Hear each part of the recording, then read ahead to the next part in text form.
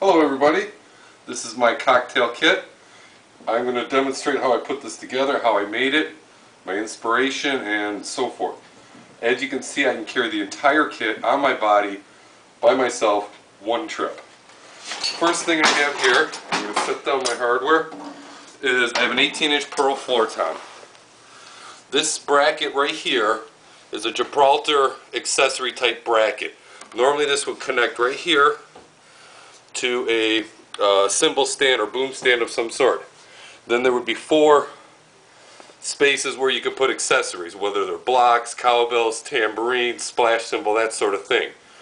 What I did is I made these 2 bends here on both sides so that the end 2 accessory brackets would just fit nicely on my floor tom legs, leaving 2 spaces open. One here is for I have a block on here now. Normally I would have a cowbell, and then my snare drum will fit on that one. And then I have a little Gibraltar cymbal boom arm, which also fits on this bracket. So on this floor tom leg, I got, of course, the floor tom leg. I have that bracket, and then the boom bracket. Now I will continue to explain as I set this up. Here I have regular hi-hat stand, and these are the only 2 pieces that are actually going to fit on the ground. Will be the hi-hat stand and the floor tom. There's no other stands that fit on the ground that sit to the ground. Now, when I started playing drums in the mid-80s, my first new kit I bought was the same set, but it was a 9-piece set. And I had double bass, like 4 crash cymbals, a China cymbal, just this enormous kit. And since I've gotten older, I've just gone in the other direction. And in fact, this has been a quest for the smallest kit, and I think that I've really succeeded on it. First thing I did was I did some research, and I found that there are companies that make cocktail sets. But those cocktail sets are,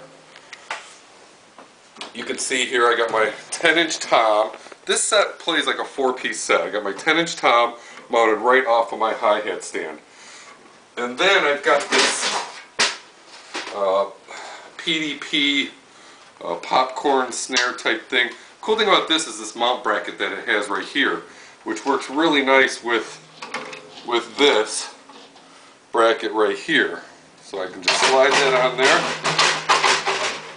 And these drums sounds great. I have a vintage, a Remo Ambassador vintage head on it, which really, I think, does this snare drum a lot of justice, and I think it sounds great. There's no reason this has to be an accent drum. That can be a regular snare drum, and it is. So those go like that. Now, cymbals, and again, when it's set, the smaller your set is, the less you actually have to break it down. I don't even take that off or this off. I just pull them off and I put them in the bag. This one goes here. Usually I have a tambourine on here also, but I don't have that right now. I put a little splash cymbal on the top there. And over here I have, this is just a pasty 802 16-inch crash ride. It does a pretty, well, I use it as a crash ride. It's actually a crash, but it plays well. It has a decent bell on it, and it works. So anyway, going back to, I did some research, and if you've looked around, there are companies that actually make cocktail sets. Well, those cocktail sets, I've tried them. They're designed to stand up and play.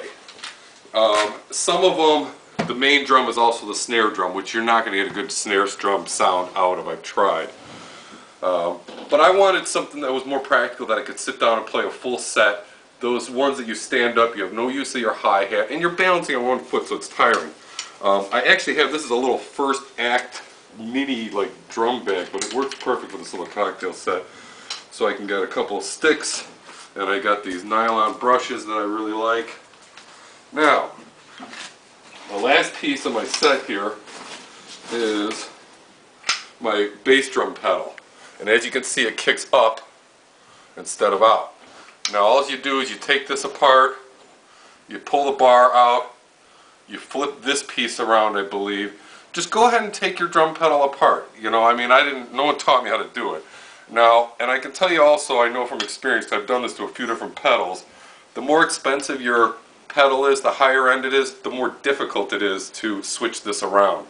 This one right here is a fairly cheap pedal. I think this was like $60 brand new, and it was fairly easy to flip around. The other one that I had, which was also a pearl pedal, but a higher end one, you had to actually take the clip out of the chain, and it was a little more of a project. But this one is now dedicated to this set, so I don't ever have to change it. Let's go under the drum here. This may seem jerry-rigged. This is a coat hanger that goes from one leg to the other, but it works. That keeps it from sliding forward, and that's it.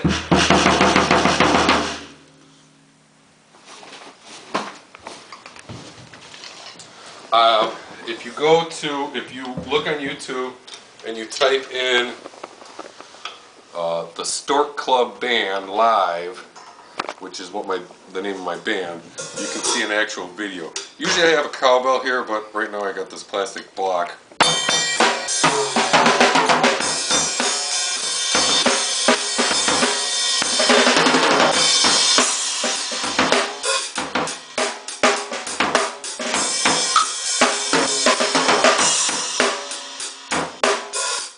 See, it plays like a 4-piece drum kit. I put a hole here to try to get more projection, and I don't know if that does that or not, but it's there now, so I can't put it back. You know, the disadvantage is you're not going to get the same boom as you would out of a regular bass drum. Obviously, you don't have a huge selection of stuff, you know, cymbals and such. But it really, you're looking at I got a Beanie Baby in there, but that wasn't by design, that just sort of happened. But, you know, it's nice to, you know, rely on your talent and your ability and the practice with less. It really motivates your creativeness when you play. So I've enjoyed that. This is my practice kit. I have another one that I use as my regular sort of kit, but I wouldn't hesitate to use this anytime live if it's a real small stage or a short venue where I don't want to haul everything. And my regular kit is a small kit. It's not huge, but it's bigger than this. So this is my cocktail kit.